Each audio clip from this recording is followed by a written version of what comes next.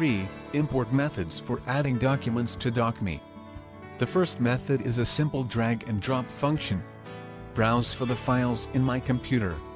Select the files, drag and drop them to the Dokmee database. The files will be added to the folder or node that they are dropped on in the database tree. All documents will be named in the tree by the document name from Windows. The next method is file import. This import function is much like the drag and drop function, except that all actions are performed within Dokmee. Click the Import Files button. Browse for the files to import, and click Open. The files will be imported to the folder or node that is selected in the database tree. The third method for importing documents is flat file import. This function allows users to import documents into Dokmee using a pipe-delimited text file containing document index information.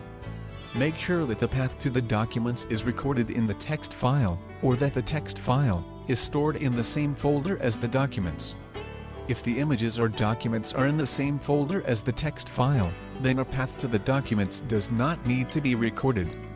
Each line of the text file should represent a new document, and the document name should always be the last entry on every line. Choose Flat File Import. Select the pipe-delimited text file. Once the flat file has been selected, an import window will appear. In this window, the first line of the text file will be displayed. To view line 2, click the button labeled Next. Each line may be viewed individually using the navigation buttons.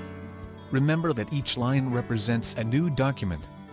Dokmee will separate the values between the pipes of each line into different fields. Match the fields of the text file to the corresponding index fields. Remember that you are mapping a placeholder, meaning the mapping of the fields will apply to each line of the text file. It is only the value for each document that will change. For instance, if you map the value before the first pipe to the index field called document name, then the value before the first pipe on every line of the text file will be entered into the document name field for that document. Also remember that field 1 of your database is the field used to name each document in the database tree, so make sure to map that field accordingly. By default, Dokmee will import the documents to the folder or node that was selected in the database tree when the import window was open. There is also an option to create a folder based on an index field. If this option is implemented, Dokmee will create a folder with the document in it, based on the value of the field chosen. This feature simply allows users to automatically create a folder structure based on index values, rather than creating the folders manually. Once documents have been successfully imported, a confirmation message will appear. Notice how the documents were automatically stored in folders. The index fields were populated from the text file. Thank you for watching the import video tutorial. For more detailed instruction on this function of Dokmee, please refer to the user guide, which may be obtained from the help menu of Dokmee, or on the downloads page at www.